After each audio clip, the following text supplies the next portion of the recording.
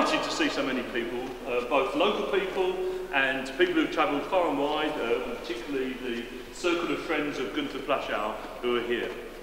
We're going to try and keep this informal and not too many long speeches, so Jan, only a few minutes. Okay. But we really want to welcome you all, and I'm delighted because to welcome our own Mayor, Councillor Sue Gray, who's just going to give a quick welcome to you all. So Sue, Councillor Mayor of Thurrock, Sue Gray. Good morning, and our guests in the history of Thurrock.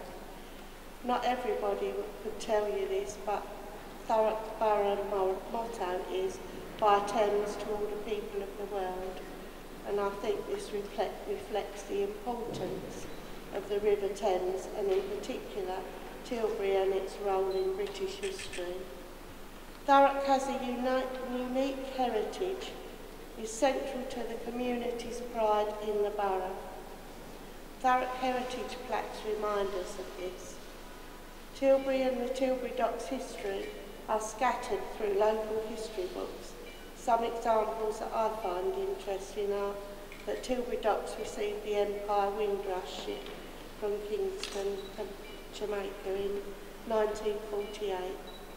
In 1588, Queen Elizabeth I visited her troops at Tilbury Port and gave her famous speech, "I know I have the body of a weak and feeble woman, but I have the heart and stomach of a king, and a king of England too."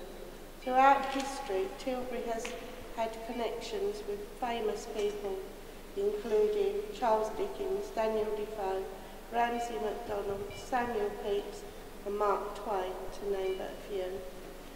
And Gunther, and I hope this is pronounced properly, Pluschow,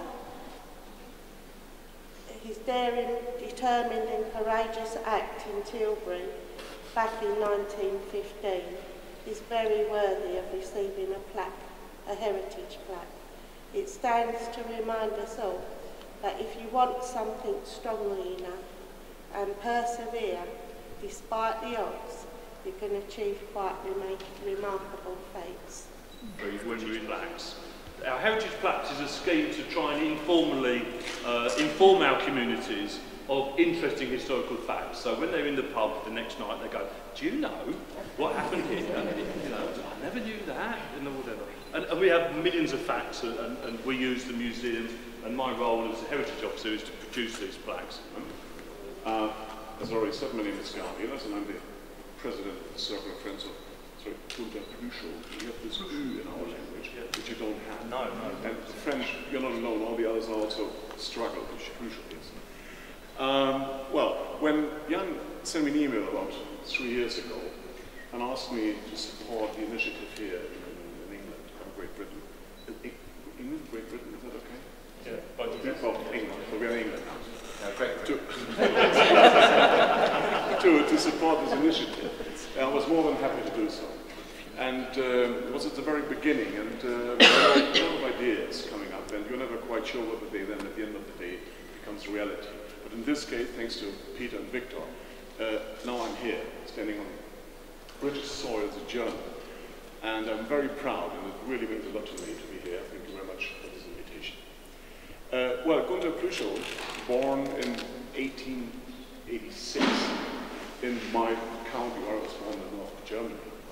And after having lived in Rome a while, he then made his military career.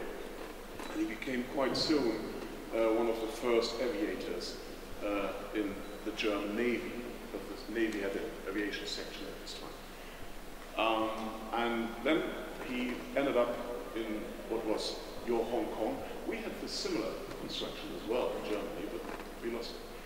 And he was there the only aviator in this little trade colony, as we call it, Tsingtao, or Kiaochao. And as we all know, on August 1st, 2014, the Great War started.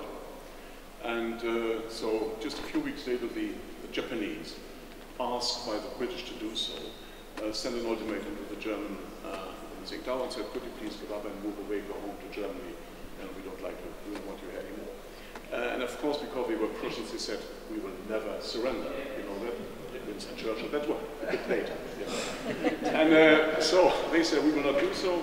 And from that point in time, Pluschow as an aviator was very important for them, just to see all the movement of the Japanese troops. They had to surrender on November the 5th, November the 6th in the morning. On that very morning, Pluschow was asked to use his airplane and escape towards China, and he made this daring escape around the world, which ended up, as you put in Gibraltar, where the Brits kept him.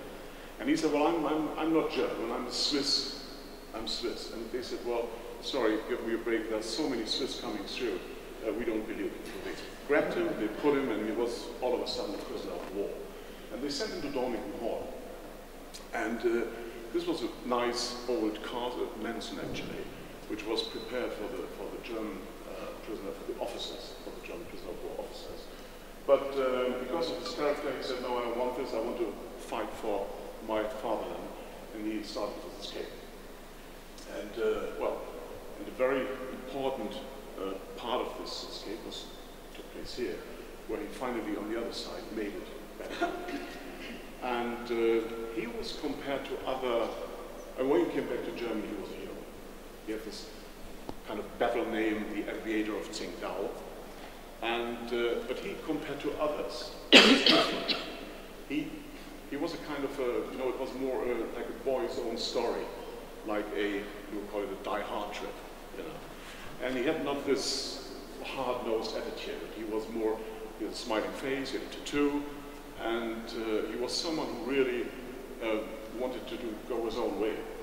And this is something I think we all admire, because this kind of, you know, characteristics of personality, this is remarkable. And also he was someone who always took it with a kind of a good sense of humor, the whole trip, the whole thing. And this was one of the reasons, because he was not a really kind of steely guy, he was not steely Gunther. And that's why so after 33, when the Nazis took over, he was not their man, they had other heroes, and he was not, let me call it, bloody enough actually.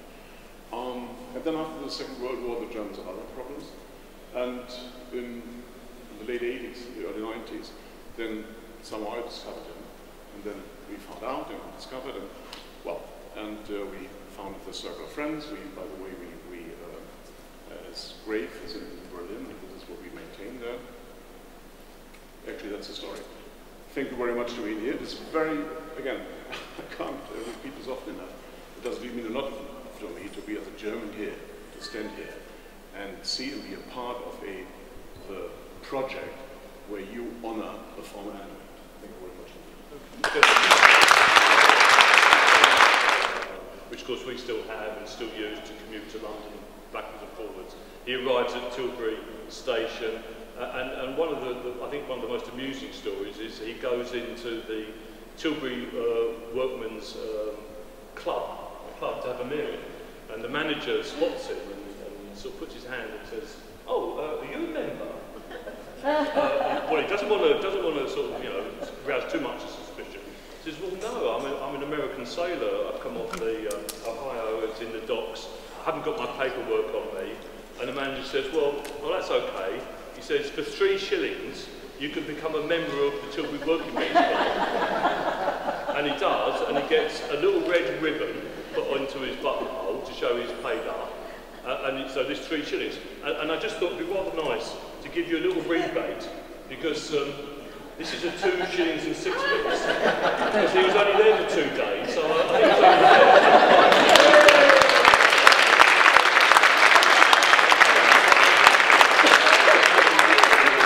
Gentlemen, thank you very much for inviting me, and thank you very much for setting up all these events today on this side and also on the other side. It was shortly after I arrived here 3 years ago, so I managed to become a naval attaché here in London right after the Diamond Jubilee, right after the Olympics. So when all the big fuss was gone, then I started here. And Victor was one of the first approaching me and saying, we want to do this and that, and we want to commemorate Gunther Pluschow. And I thought, who?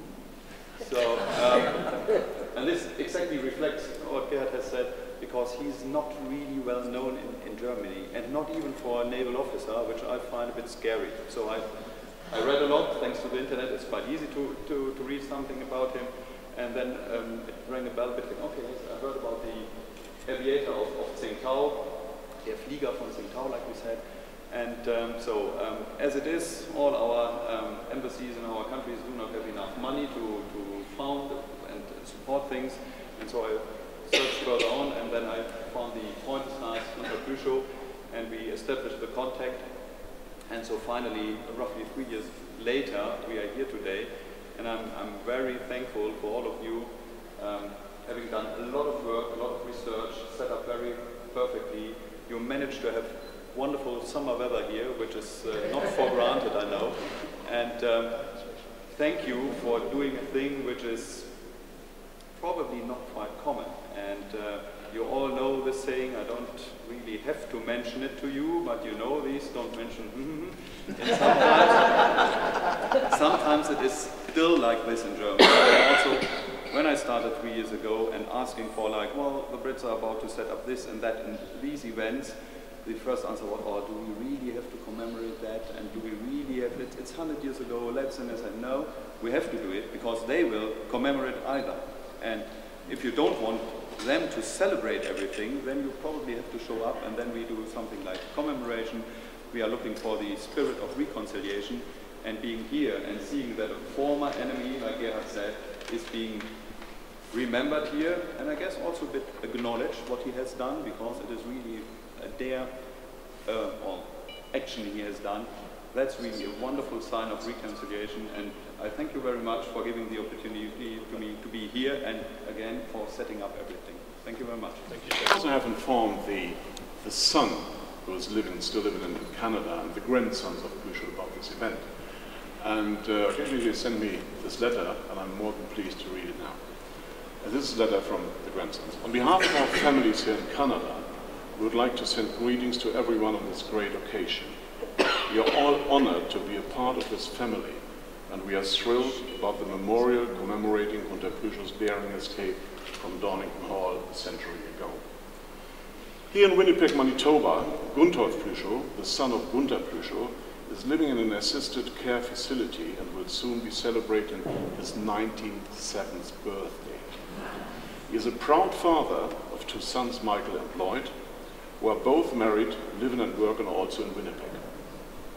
He has 2 great-grandchildren, Eli and Willie Vale, who live in the Toronto area. Gunther was married for more than 55 years with his wife Rosemary, who passed away in 2003. This celebration recognizes not only the courage and tenacity of one soldier, but all soldiers, regardless of their origins and the sacrifice they have made during terrible times.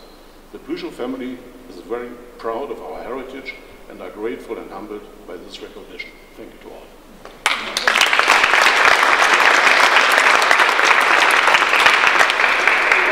So those with cameras, although we will set some photographs up once we've done the formal unveiling, and I will invite Gunther Pluschow to come forward, because he's hiding in the back there, I notice, for a spoofy sort of shot with you, and I hope you'll send some photographs to the Canadian families and say, you know, we're delighted they know about it and perhaps see a bit of evidence.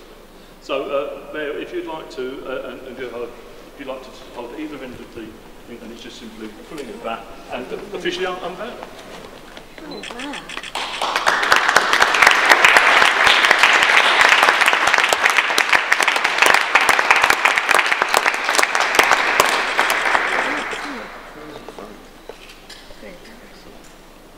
While we take some formal photographs, and I'd like